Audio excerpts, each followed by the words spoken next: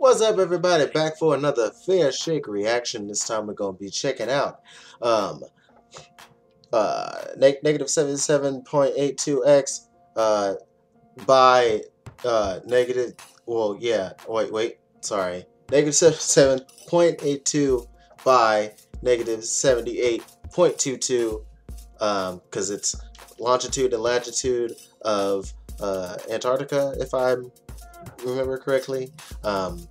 But yeah, the new Everglow. Let's stick with that. The new Everglow album, EP. Yeah. I already checked out La Di Da. I thought it was pretty cool. Their take on the whole retro feel that's, like, really popular right now. And the way it switches up quite a bit is pretty cool. So we'll talk a little bit more of that as we get into it. So yeah, let's just go. La Di Da.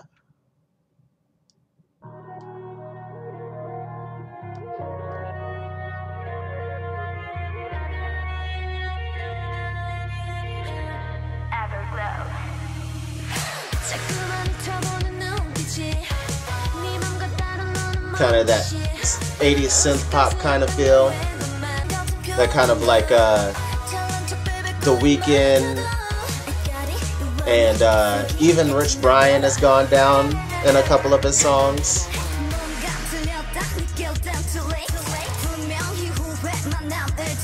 Just adding that dirtier bass here is nice.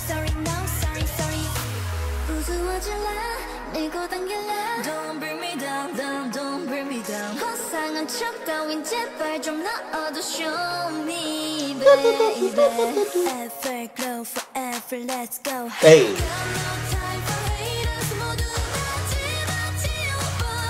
That's gonna be a sticky part. Everybody's gonna say that. Everglow forever, let's go. Hey. Break it down for that halftime. Then make it more trap here.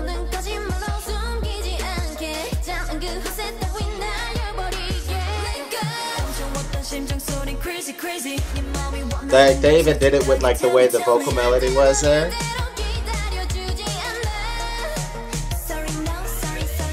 And then playing with the feels there were cool. How it went from full time to halftime for a second, and then they bring it back to the full time. And then they still let you float for the pre-chorus.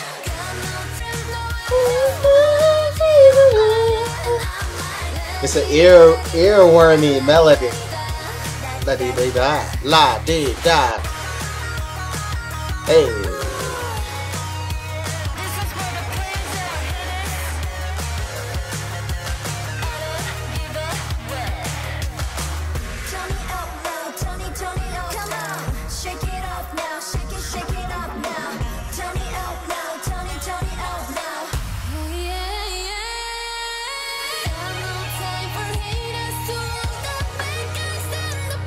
With that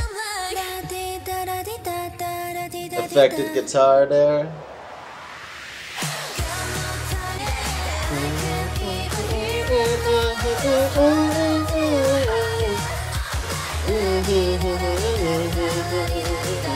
La di da, la di da. Yeah. That's earworm. Ooh, we're keeping it up on Untouchable here.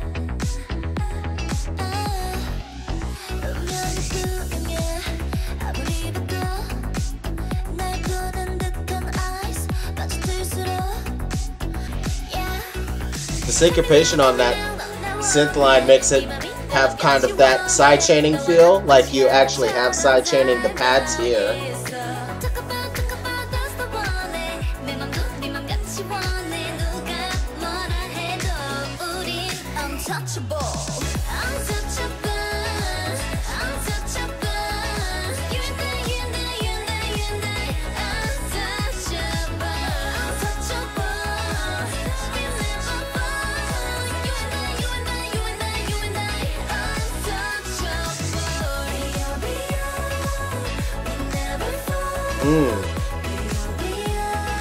Good post-chorus. It's real groovy, man. just really in that pocket.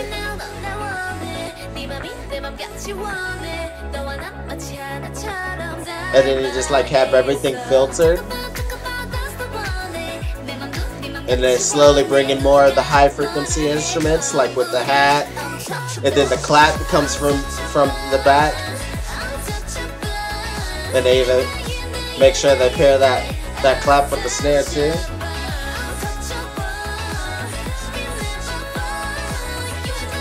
A lot of vocal layering on this chorus.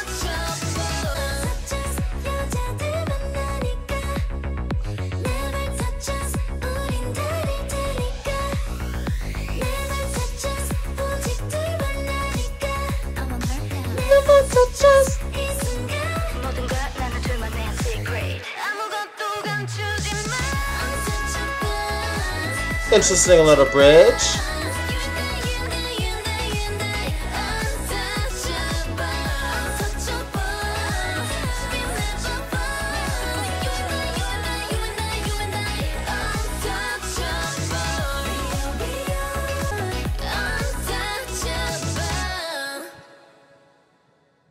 That was really cool.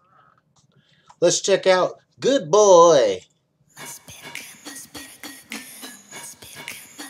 Uh-oh.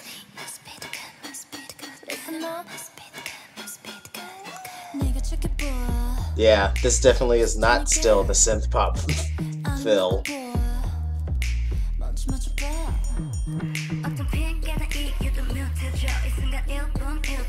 Hey, that is cool.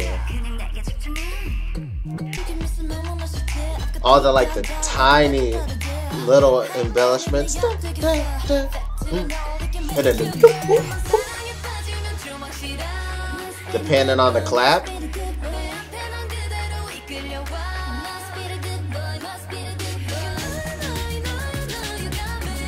Much longer notes in the melody here. Less rap like.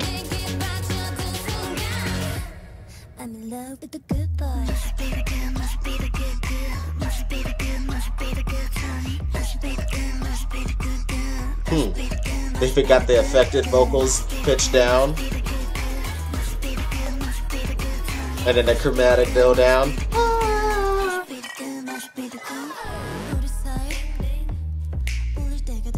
That classic snap though.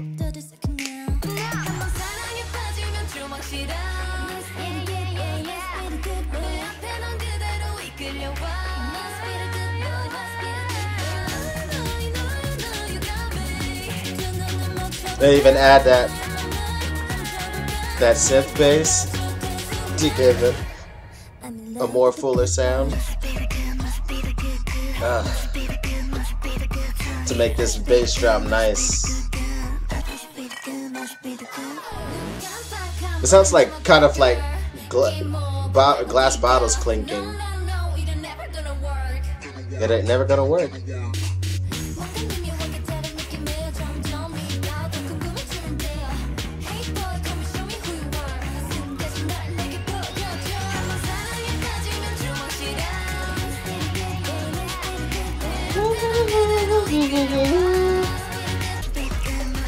I like this, but I bet you one thing, if I were to look up the lyrics to this is probably the weakest lyrically, most likely.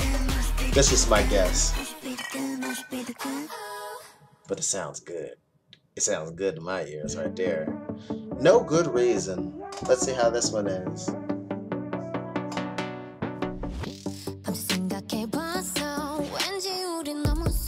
Oh. Hit him with the bass now.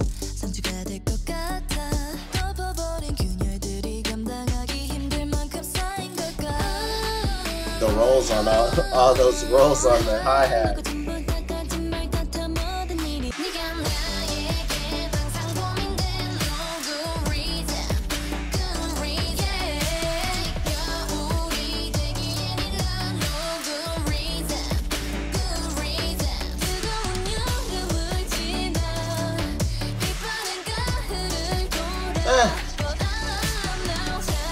I think it would be nice if through the second half of the chorus, if they didn't have the breath in between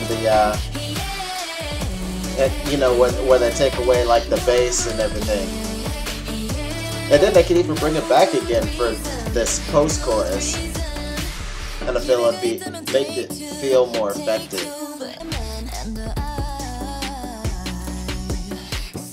Cool harmonies on that part. Wish it was brought out a little bit more in the mix.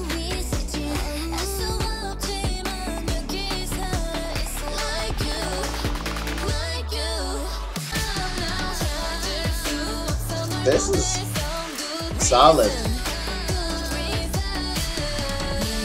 A solid, like, hip-hop influenced pop song here.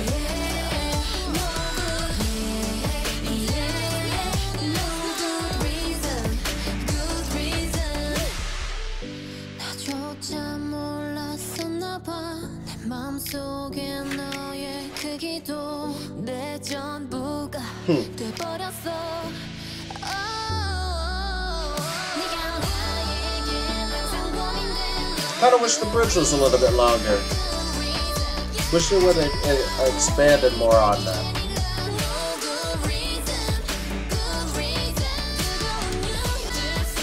So the question is, since they still have more time, did they double the chorus?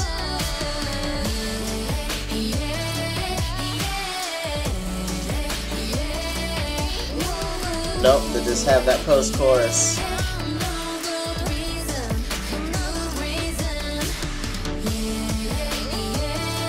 So they doubled the post-chorus. I would have liked it if it was to use those 8 bars towards the chorus and just keep the chorus. I mean, towards the bridge and make the make the bridge 8 bars longer, and then just keep the regular amount of time for the chorus and post-chorus. At least that's what I would have preferred. I think that would have been cool, but still a pretty good, solid song. And yeah, I think that makes like the first like Everglow project that I liked every single track, because usually I end up with like 2 or 3 out of like the entire project. But I think it's the first time that I genuinely enjoyed and like will return to each of the songs. I think the weakest out of the 4 is Untouchable, just off first listen. Favorite track is still probably Good Boy. Definitely want to check out the lyrics on some of these songs though, just out of curiosity to see if my assumption is correct about probably Good Boy being the weakest lyrically. But you know, it's good to know what the songs are about in general anyway. But yeah, overall they all sound really good. And so, yeah, definitely happy with this. Tell me what you guys' thoughts are. I'd love to hear it. And until next time, much love, peace, threes.